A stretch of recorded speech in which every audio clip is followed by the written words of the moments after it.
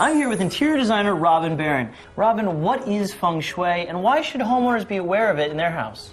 Well, Feng Shui is the ancient Chinese art of helping energy flow through your home. It helps increase the vitality of our lives. It helps increase the energy flow in a positive way in our lives in designing the spaces. It's really come down and almost into mainstream today. So starting with the living room, how would you make it more Feng Shui? It would not be my first choice to float the sofas in the middle of the room. Okay. But in this space, you have to take into consideration how the family is going to be living there, who's living there, what their needs are. So functionality first. There's not enough space in this room to be able to put a sofa table behind this sofa, which is my first choice to anchor it. Not if you want to be able to walk back here. Exactly. What happens if they're just floating is that there's no protection for the people living in the space from what's outside.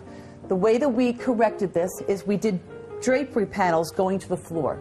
This protects the space and protects the people living in there. Now, the western view out of this window brings in relationships and love into the person's life. And it also has the view of the Hudson River, and water represents money and financial security and abundance. So it's not just what we have physically in the apartment, it's what you can let into the apartment through the outside as well. Absolutely. So what other little things can we do in this living room? Okay, well, I want to add some red in here because I really want to bring the relationships and love into the room and pop that color.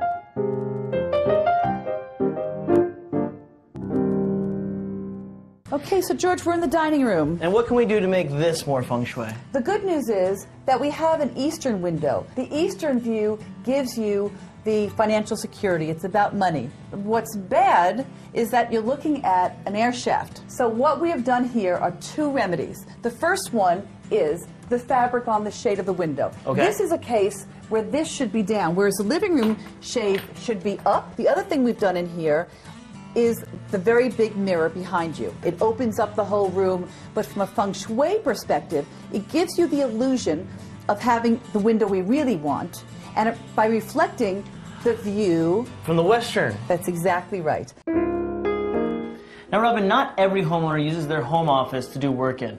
This family, they do.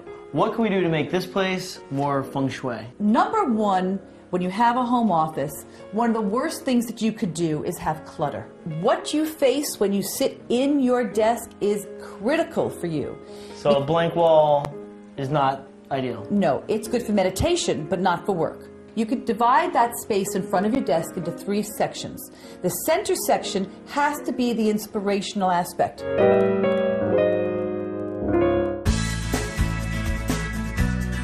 So Robin, it's crazy how with Feng Shui, just these little changes can improve the quality of life and your state of mind.